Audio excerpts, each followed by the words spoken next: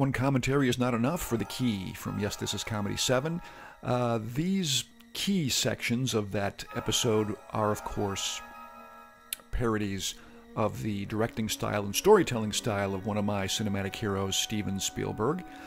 Jon Gorczyca, who was a Cox Cable producer-director, in this case is running camera on all these key segments.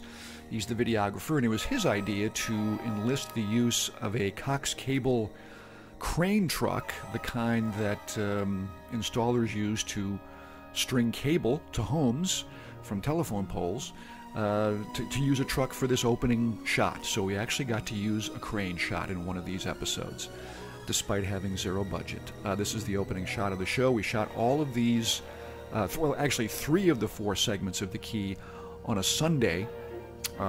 Les, Jon and I went to 3 different locations.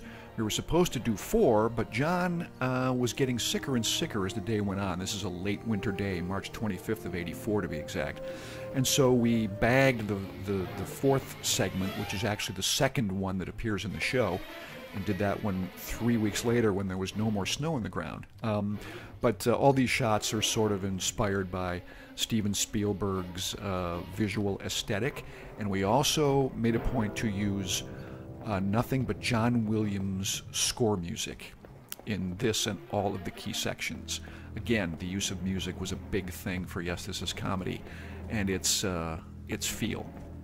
And that's part 1 of the key. And again, Glenn is the Showmax announcer, Glenn Mertz, who bumps in and out of all of these key sections. Starring Bill Reckman following these messages.